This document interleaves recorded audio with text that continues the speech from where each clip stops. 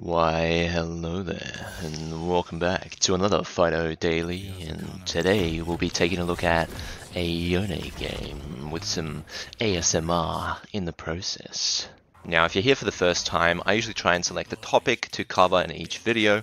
This time around, we're going to be focusing on how to choose winning fights as Yone, okay? How to find fights that are rigged in your favor, so even if you don't execute perfectly, you will still win them, okay? League is a numbers game. It's all about just finding a man advantage somewhere on the map and pulling the trigger. And we'll be looking at that this game. We're playing Yone into Annie.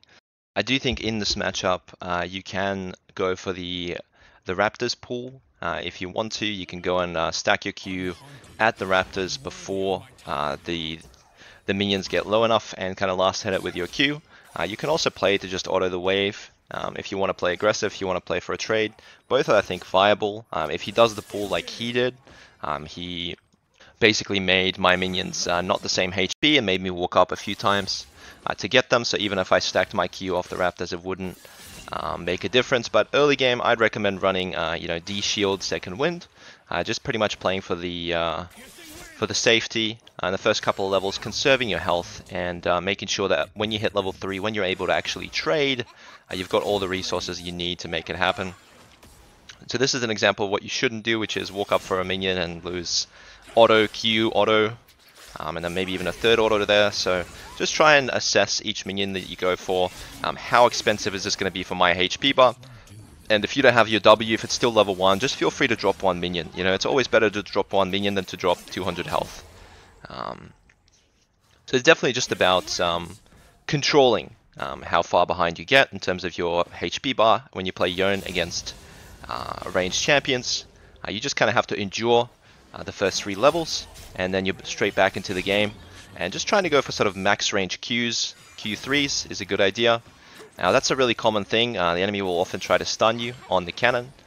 So consider actually not having your W on cooldown, because your W is a very, very long range ability. So the best way to last hit a cannon, I find, is with your W. The cannon also has very high HP, so your W does a bit more damage than it does to the melee and the range creeps. But overall, what you should be happy about is actually being low HP, right? Because second wind, D shield, your HP part, make sure that you use that only when you get absolutely low. I'd say below 200 health is when you should use your HP part. D shield is definitely not the same as a Doran's Blade, right? And with a Doran's Blade, you'd be happy to sort of use your HP part at half health, maybe even 2/3, but with a D shield, you got to get to about 10-20% HP before you use it to maximize the healing from your shield, the passive. Now here we're getting ganked, and this is a really, really common mistake that I still make, even though I've played hundreds of games of Yone, is when you're getting ganked and you use your E to sort of buy time for your jungler, you have to make sure that you stack your Q, okay? As you're running away in that E, you gotta start stacking it straight away. There, I didn't. I just panicked and started running away from Lee Sin. I didn't actually stack my Q3. If I was to stack it, and I would come back, snap back to my E with a Q3 ready, Lee Sin can never take the Sonic Wave, right? Because my Q3 will just interrupt him. He'll lose the damage and he won't be able to kill me. So that's a really good example of what not to do when getting ganked. So make sure you don't panic, and as soon as you E away from whoever's ganking you, you have to start stacking your Q on the minions. You have to make sure that you have 3 stacks when you snap back. Now we got a little bit tilted. I took a tower shot to interrupt Annie. I think I was just a bit emotional about getting ganked. Definitely don't do that. I also wasted my ward in the middle of the tower range, which was a little bit troll, but on the bright side, we do have a decent buy ready. The next wave should bounce back into us, so it's not a bad recall. And just always make sure you spend as much money as you can. In this case, we had 950, so we could either play triple dagger, or we could play boots and double dagger. I think boots and double dagger is a little bit better, especially into ranged champions. Boots is great because it lets you space, it lets you chase them and get a few more autos in. Like boots basically gives you more damage than a dagger against a ranged champ because you're actually getting more autos in. This is a really great thing to do on Yone. If you know that your laner is basing, just use your E to catch the tower, catch the wave before it hits the tower like I did there, and kind of create a freeze for yourself before it crashes to force them to actually stay in the lane.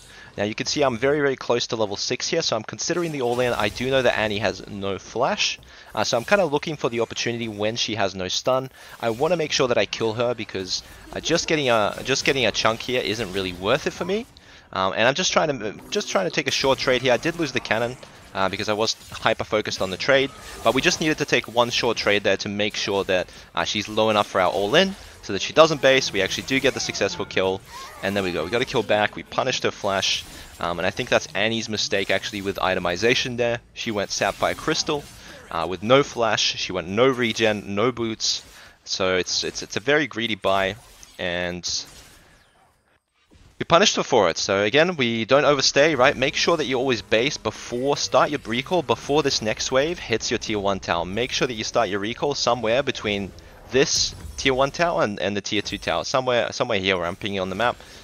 Make sure you already start your recall before then, otherwise you're going to be giving away a free turn, or you're going to be dropping a few creeps on the tower. So the earlier you recall, the better.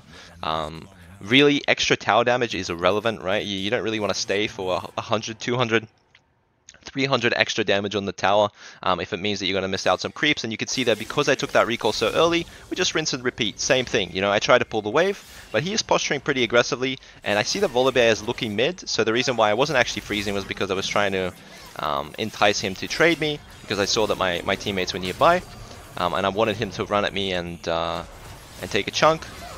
And it's a bit of a 4v2 mid lane for some reason. Akali also makes her way down, an interesting roam. And also remember, when you're playing against Tibbers, this bad boy gives you 50 gold. That's excellent. Excellent. So always try and last hit the Tibbers when he goes into enrage mode. And here, whenever you're thinking about, you got to kill, what should I do? The number one thing you should always do is hit the platings, okay? Because you don't know when the enemy jungle or the enemy support is going to come mid to cover the lane. So if you hit the platings first, that's something that you might not be able to get later on if you try to get the wave first, right? And always try and base out of vision. I'd say the line is, his vision line's about here. If he doesn't go past the wave, it's about here. So this is a safe spot to recall where I am. Somewhere in the middle of the lane. You don't want to walk too far back and waste time, but at the same time you don't want to stand too close to his tower when you're resetting, because then you'll get cancelled, right? And it's all doomed from there. So now we got our items. I think this is probably the strongest spike of Yone. If you ever find yourself on these two items, Zerkers plus Recove Bow, you do so much damage with your autos, and your Q pretty much feels like it always comes off cooldown. Like even if you jump in with EQ1, you'll still get 3 Q stacks before you snap back. So there we go, and that's a really good example, right? So if you can try to predict when the Annie is going to stun, you can actually press your E preemptively and become unstoppable, dodge the stun entirely, win the trade. So don't feel like you have to overcommit for too many autos on Yone. As soon as the enemy champ has CC like Syndra or Annie, or Nico even, as soon as you see that they're about to cast their ability, just snap back, right? Because it's just free damage. You're just getting free damage, and this was pretty horrifically played from me. Again, I should just be... I should have probably just flashed a little bit earlier there, but we end up preemptively flashing the Annie ult. She doesn't time it well, and then we go back in anyway and just die. It was... yeah, it was a little bit too much there. I think the crucial point is if you're thinking about those kind of outplays, they're really easy to intuitively go for. You're getting ganked, you see that your teammates are there, you can see it's even numbers, right? 3v3. You're considering taking the fight, but what you really have to think about is, do I have teleport? Is my wave pushed out? If my wave is not pushed out and I don't have teleport, then I have to value my life above getting a kill, right? Because if I die, I'm going to lose 2 waves. If they die, do I really gain anything on top of that? So that's something you should think about in those kind of skirmishes. No TP, no wave pushed, no turn. Make sure you play to not die, right? Don't play to outplay. Even though your champion, yes, has amazing outplay potential on Yone, the most important thing in the early game is CS, right? Because CS gives you levels, and levels are worth tons of gold, okay? In the early game, the skill point, the base armor, the attack speed, the AD, everything adds up to a lot of gold. So you've got to make sure that you play to not die. And here, at this point, I think when you have these items, you can always just play to push every wave as well on Yone. If there's an objective up, like the grubs, feel free to just push every wave and kind of lean towards the grubs. Ping it for your jungler, just let them know, hey, I want you to start the grubs. Here I'm overstaying my turn a little bit, but I'm just waiting for my second ward to come off cooldown.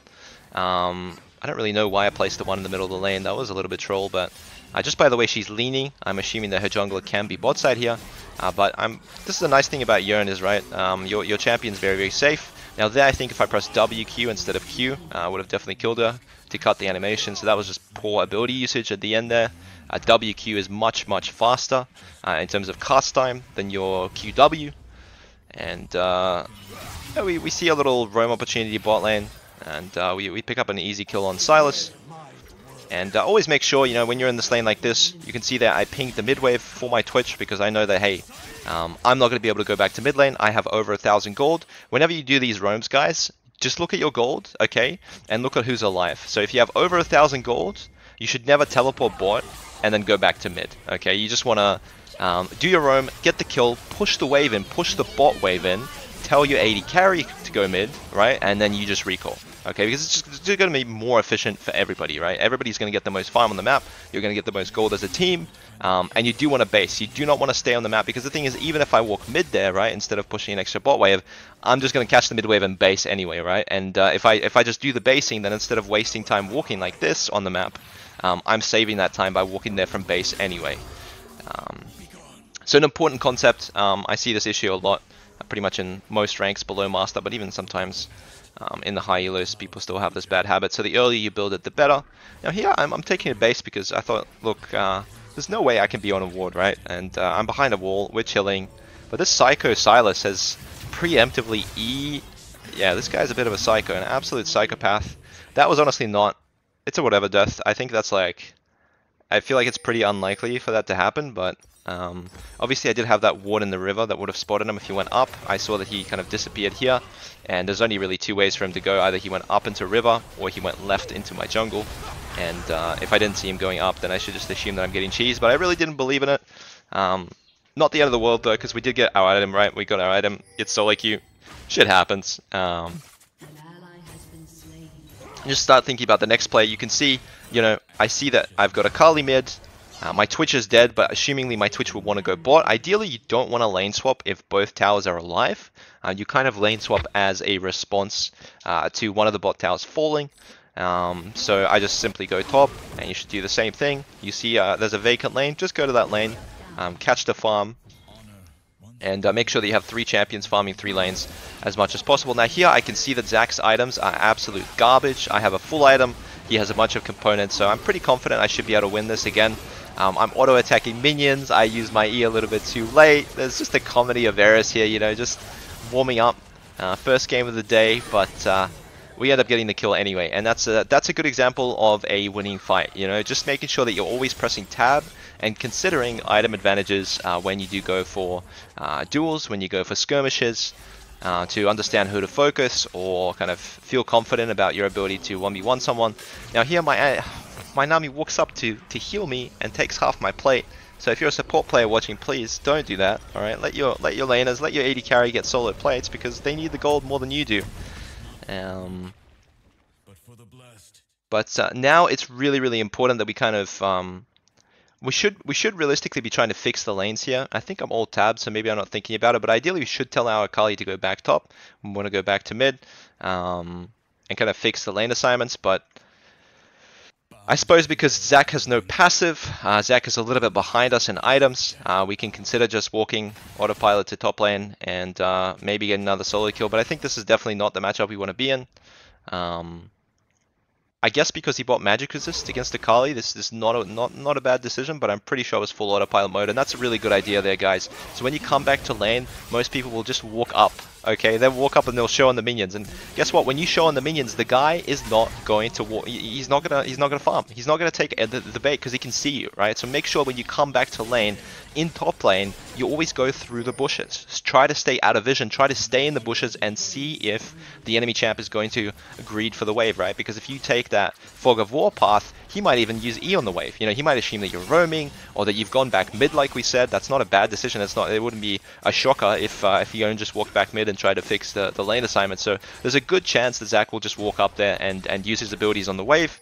And if we stay in the bush, if we stay out of vision as we're coming from base, we have a very good chance to kill him. And this is the +1 concept, right? Always make sure that once you take that outer tower, you have to push the next wave and get it to crash into the tower so that you secure the bounce back into you. You give yourself a long turn, And yeah, here, just by the way that Annie was playing, I should have preemptively ulted without even seeing Sylas in that bush. Just because Annie was walking at me so confidently. Look, I know I'm level 12, Annie's level 10. There is no way that she can kill me. So I could just use that information that she's got. I could use her demeanor, her posturing, to guess that there is somebody coming from behind me. And if I don't ult immediately, right, what you just saw is going to happen. He's just going to body block my ult and I won't be able to get out. So that's kind of like a high level thing that I think if you're switched on, you can definitely kind of react to pieces of information and put the puzzle together and stay alive in situations like that. But again, it's not the end of the world. Now, normally I would never sell D-Shield. I do think that Yone D-Shield is fantastic because you don't really get your shield bow till third item, at least when I play Yone, when I build them. And also this patch, I think this Kraken IE build is just the best because IE is just insanely good now. I think IE on Yone Yasuo second is just completely broken, right? Because you get the max crit value with just 2 items, and it does 10% more crits. It's also cheaper, right? So I think a really strong patch for Yone Yasuo. And this is a good build. Unless you're versing a tank, then you could still consider going Bork. But I think if you're playing mid lane and you're versing squishies, then you can just go for this sort of Kraken IE build. Now this was a very bad teleport. I'm not really sure why I did it. I did not push that +1 wave that we talked about, right, in top lane, and I just TP'd to a dead play. I kind of moved my camera and panic TP'd instead of assessing. So make sure you guys don't do that, right? Make sure that if your team is inting, don't compensate. The only thing I achieved there by teleporting is just giving away my own life. But how did I push that top wave? Have a look. That's 6 CS on the map that you can see I've just lost. It's going to be another 6 CS potentially. So I've lost 12 CS, whereas I could have pushed those 2 top waves, denied that massive wave would have been denied to the tower. The next wave would have been bouncing back into me. I would have gotten the Krugs as well, right? So that's about 15, 16 CS that I could have gotten. Instead, I've put my teleport on cooldown, I've suicided, and I've achieved absolutely nothing. So don't compensate. If your teammates are inting, all good. Don't worry about it. Just think about the objective. Can I actually prevent them from taking this mid tower by teleporting there? That's the only question you should ask. And if there's still 3 or 4 enemies alive, then you can never prevent that tower from being taken, right? The best case scenario is that you get 1, maybe 2 kills back. Now here, we can see that my Akali is 0-5-0. This is really important, guys. If your other split push champ is really far behind, it's important that you try to play the strong side of the map, right? You got to ping your teammates, you got to ping your jungler, you got to ping your support to come to your side of the map, because you know that if they play bot side, guess what? This Akali is like negative 4,000 gold, you know, on whoever is going to match her. Whichever champion is going to be, whether it's going to be Annie, whether it's going to be Zac, she's really far behind. And if we play that side of the map, it's going to be a losing fight. Even if we have even numbers, it will just be a losing fight because we're down gold. So I'm just letting my teammates know, look, I just want to fight in the top side. I don't care how we do it.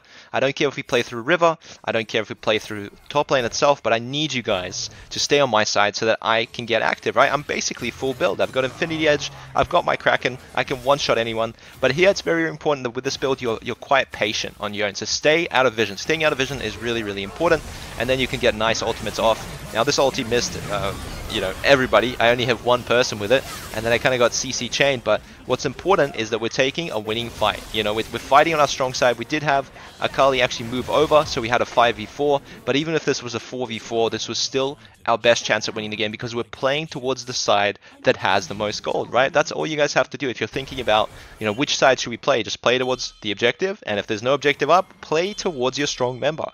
Right? Because if you're fighting 30,000 gold on 4 champions into 30,000 gold, and you have a decent chance. But if we're fighting bot side there, you know, we'd be down 5k, and it'd be a losing fight. So always try and kind of get the most out of the enemies being dead. Here I walk up to kind of chunk this tower. I'm thinking about taking the next wave. It's a little bit greedy, but what I'm thinking is I saw that my teammates are pushing mid tower at the same time, so what I'm trying to do is I'm trying to make them choose. Are they going to respond to me, or are they going to respond to the mid wave, to the mid play? So just making sure that my teammates can secure that tower. Here, for example, if Annie walked mid, potentially more of my teammates would have died. So if I took a safer recall there, right, I'm basically leaving my teammates to out to dry, and that's something you should be doing, right? Even if it's dangerous to pressure that tower, even if you don't think you can get that tower, you just do it to protect your teammates. You do it to pull their resources towards you and away from where the rest of your team is. And Now here a bunch of my teammates died, and I can see it's a 3v5. Now, rule of thumb guys, if it's a 3v5 you should never contest Baron, okay? But I do see that we can kill the Sylas here for free. So I'm considering actually contesting in a 3v4 because Baron is an extra teammate for us. So we're going to have a look in. This is definitely a dangerous contest, but I see the scuttle. It's very important when you have scuttles like this. You just stack up your Q, right? Because it's going to be really hard. Now I missed 2 Qs on the scuttle, which is probably the difference between us actually killing Lee Sin there and getting the Baron steal and not getting anything there. So the idea was correct, but ideally you actually land your abilities on the scuttle faster so that you can get into the fight and make a difference. But regardless, we actually win the fight. We identify correctly that, look, Sylas looks like he's a little bit too far off. He's going to die before the Baron gets taken, and then we have a 3v4 with Baron as our 4th member, so it should be an even Stevens fight. And we get the kills. Now here I'm a little bit cautious of the Sylas walking towards me because he's been doing all those cheeses in the early game and the bot tower dive, so I feel like he's shown intention to do the low percentage plays with high reward.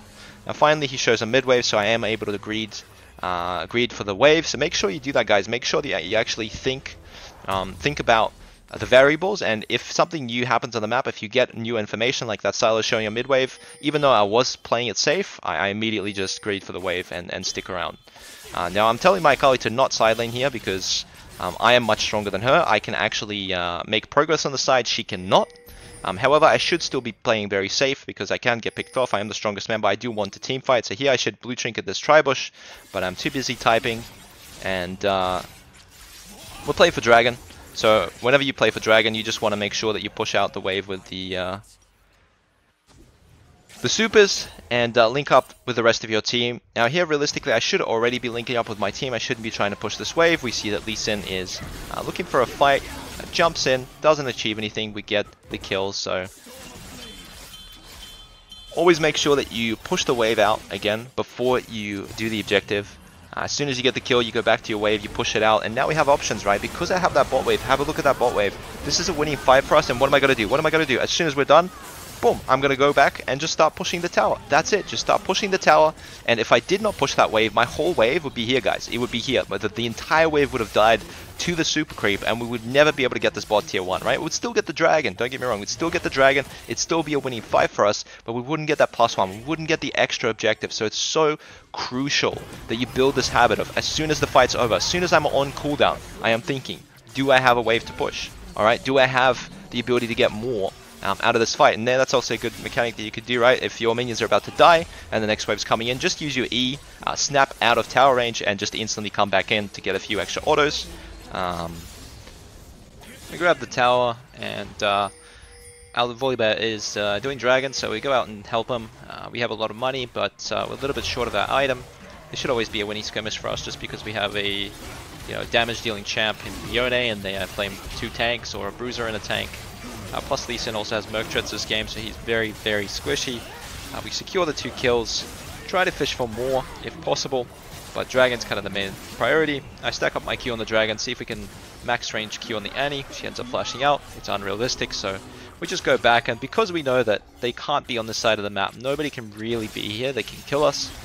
2 of them are dead, so instead of just recalling, we're going to go and assess our wave state, try and fix our waves, because the faster we push this, right, the longer timer we're actually going to have topside to play for the next objective, right, to play for the team fight. So it's pretty important for me to collect these waves and then group up with my team around when these timers are up, right? Right now, I don't need to worry about being with my team because there's 2 people dead on the enemy team, so even if I'm not there, technically it's 3v4, my guys just should not be dying. They do end up kind of dying, and it looks like it's a prolonged fight. This was probably a bad TP. I think that if I saw in the back of my eye Akali where she was, I think Akali would have had the same impact I did. But I just needed to keep pushing these waves, because had I just kept pushing these waves, I could recall and then run straight into their top side before they could even respawn and control their top side jungle. But alas, we're here now. Not really sure what we're looking to do here. It's just a complete waste of time, right? There's nobody to kill. But if they fight us, we can look for it. We end up fighting an angle on Lee Sin. He oversteps, we have a wave, so the chain feed continues. Really, there's no logic there to what just happened. It was just the enemies deciding to defend their inhibitor, 2v4. and we gladly picked this one up. We now have 4,300 gold, so we're definitely looking for a base. There's really nothing else here. We're just trying to force the Yasuo back a little bit so he doesn't cancel our recall. And yeah, we just see that the top wave is not quite pushed in, so we're thinking, you know what, let's push this top wave in, greed even more before our recall. And then we even play for the local gold on the top tower, which is a little bit too much. I think the main issue here is that I actually had blue trinket, and I could have easily blue trinketed that spot right there on the map. That's where you should blue trinket, because I've already covered one entrance. If they're coming the long way, my minions will spot this lane. This is also covered, so this is the only path that I have to worry about, that path through the red bush, right? So I think greeting could have been okay as long as I did that blue trinket, but I got complacent, didn't place it, and died on 5,200 gold, guys. Okay, so that's a little bit. We always say that we should recall on 1,000. This time around we got 5k, so definitely not ideal, but that's okay. At the end of the day, we did get the objective. We kind of took everything off the map. Baron is up before we spawn, so I'm trying to tell my teammates that they should threaten to end mid, because obviously a 4v4, 4v5 at Baron is not winning right now. So ideally, what they need to do is just contest the mid waves and just try and threaten the end. If the enemy team goes to Baron, just try and stall it out. But for whatever reason, the enemies aren't interested in starting Baron 4v5. Actually, Annie shows bot lane, which is really, really good for us, because we don't have TP. So if they started Baron there, it could have been quite risky. We just buy Mercurial straight up. I'm thinking I need an MR item, I need an armor item. The only way I can really die is if I get CC chained through the Annie. And randoms makes sense, right? They have Yasuo, so the anti-crit makes a lot of sense in this game. I think I'm kind of full build at this point. I have lifesteal, I have attack speed, I have everything.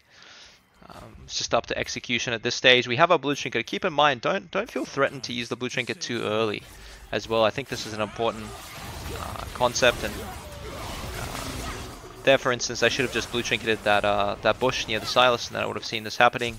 We actually don't clip the Silas with our ult, and it goes horribly wrong. We all lose a lot of HP, but we do see that Twitch is pushing to try and end here. So we're considering stopping the recalls, playing with them, toying with them, trying to get them to stagger their bases, and see if we can have 2 or 3 people left over here, and then Twitch regroups with us, and now we can actually retake, because we know Yasuo is mid. Potentially more people have recalled, not just Yasuo, and so we can take control back of this area by just threatening the end angle. Obviously there's nothing here, so we just go back to the mid wave. We do get Annie ulted, and we actually don't use our Mercurial, which is terrible. If we used our Mercurial there to cleanse the Annie ult, it would have been okay. It would have conserved a lot more health, so pretty poor execution there, buying Mercurial and then not using it. You know, at that stage I might as well just buy With's End or something, because really you're paying a lot for the QSS active and you have to be able to use it. Our team kind of runs down with us, but I think that fight was mostly my fault. And that's a good example of a fight, you know, picking the wrong fight there, right? We don't have Yone ult, and we're also low on HP, so it's like there's no advantages for us there, and we know it's a 5v5. There's no reason really to force it. We should have just been happy to go to one of our side lanes, maybe go bot there, catch the bot wave, have our TP ready in case they start the Baron. But instead we kind of opted into a losing fight, plus we're also losing the inhib. So you live and you learn. But what's important is to not get stuck in the past. We're thinking about the next play. What can we do? The dragon is up. It's the 3rd Infernal Drake for both teams, so a pretty high value objective, but not the end of the world. So if they were doing, rushing the dragon there, I was more than happy to just TP to Baron, rush the Baron, trade it. Silas is still in base. We can see that he's dead, so he's coming very, very late. We can see that they're quite split. So here I'm just considering, okay, let me buy out, let me grab an elixir, be as strong as I can be. And there I actually TP'd after the minions died. That's really, really important. These minions are like a ward for me. I know that there can't be any wards here, right? Because I saw where Silas was. So I get a nice blind ult from Fog. We get 2 kills here, start up the fight. We're basically flanking the backline already, so it's always going to be a good fight for us. You know, we don't just leave. We're not just happy with the 2 picks. We see that our Volibear is dead, so continuing the fight is a good idea, right? Because otherwise they might still be able to contest 3v4. And we just try and extend it. Try and get more kills, extra kills, so that we can actually get this dragon. Ended up being very, very close. I think, again, this is like a mechanical thing where Perhaps if I just focused Yasuo there instead of focusing the Zac, even though the Zac was 20% HP and the Yasuo was full, Zac is not a threat, he's on full cooldown, nothing to worry about there, so I think that was just a bit autopilot from me, hitting the wrong person, not hitting the threat, just looking at the HP bar and seeing this guy's lower, so I'm going to hit him. And it turns out to be a pretty close fight. Neither team really gets anything. Yasuo will probably solo dragon here now. And we have to be thinking about the next objective. I'm thinking what to buy as well. I'm thinking I died rather quickly there. I died really fast. And Wit's End gives me a little bit of tenacity, right? A little bit of extra magic resist. And of course it's also going to give me more attack speed than the Zerk as well. So I just thought, why not? I've already got an elixir going. Might as well just get 6 slotted here. Again, we're just considering the next play. I don't want my teammates to fight in the bot side here because, again, there's nothing to play for. We have no vision. It's just we're trying to salvage a side of the map that is already over. Like we always say, guys, you die bot side, where are we going? Immediately running top. Okay, we're not going to play the same side of the map because there's just nothing there. There's no vision. We see Silas is still in our bot side jungle trying to cheese something. So we've got a numbers advantage fight on the Baron. This is what you're going to be looking for in the late game. Just numbers advantage. You know, if you're up a member, or if you have the right members in the area, you can always find a favorable fight. And here I'm a little bit too tunneled on this Baron. It's actually probably better for me to escort my my Twitch into the play. He ends up dying, but we actually clean it up. So not the end of the world. Could have been better, could have been worse. Once again, I think if I had just helped my Twitch re-enter the fight, that would have been even cleaner. But we end up getting all the kills at Baron. I think that Witsend actually came in clutch there. And yeah, I think we can pretty much solo this Baron. We have some lifesteal. We've got Sterix. We also have Nami healing us. This was really great by Nami to actually start tanking the Baron so that I do full damage to it. It was a good idea. And we know that there's potential teleports that could come out, but we also don't have Smite, so we have to consider the potential Baron steal. But we're just playing for the finish. See that Annie comes in, we stop the Baron, try to turn her, miss our abilities, and get the kill. And it's a big turnaround of the game for us, and really that's just all thanks to the Silas, right? The Silas was trying to look for a meaningless pick. Like we said, bot side, there's nothing up. They've already gotten the dragon, so really there's oh, actually I think we stole the dragon. Oh yeah, we did get the dragon, but there's no objectives. There's wards from both teams on that side of the map. There's really nothing to achieve. Staying there, you should always try and flip it as soon as the play is over. And I really want my Akali to not be side laning because, again, he's very weak. He really can't beat anybody 1v1 in this game, so there's no purpose to him being on side lanes. I believe he has Ignite as well and not TP. So really we should just be grouping mid and playing for part of this mid lane, playing to threaten end. And here I see that Annie is still dead, so I want to pull the trigger. I want to keep them here. I want to invite this 5v4, even if it's not the ideal engage, even if I pay the price for this. It still should end up with my teammates cleaning it up just because we have the numbers advantage, and that's what you have to look for with Yone, right? If you can build correctly, if you can build some tanky items, you can look for these engages almost like a, you know, like a Malphite. You almost Malphite ulting in just because you can see that the numbers are there. And yeah, there obviously the execution wasn't the best. We should just snap back as soon as our ult CC finishes. We should expect to get CC chained, and we should just snap back, become unstoppable because we've already done our job. We could also Randuin's on the way out there, just to keep people in place, keep them there while Annie hasn't respawned. But regardless, it ends up working out. The math checks out, numbers wins games, and my team ends up pushing mid and just cleaning house. So if you take something away from this game, it's just don't be afraid to start not ideal fights if you have the numbers advantage, because most of the time that is how you win the late game. It's just if you're missing a person, you can't really win. And if you see that people aren't respecting the disadvantage of numbers, just pull the trigger. It doesn't matter how it looks, just go for it, and you know, more times than not, it's going to end up working out.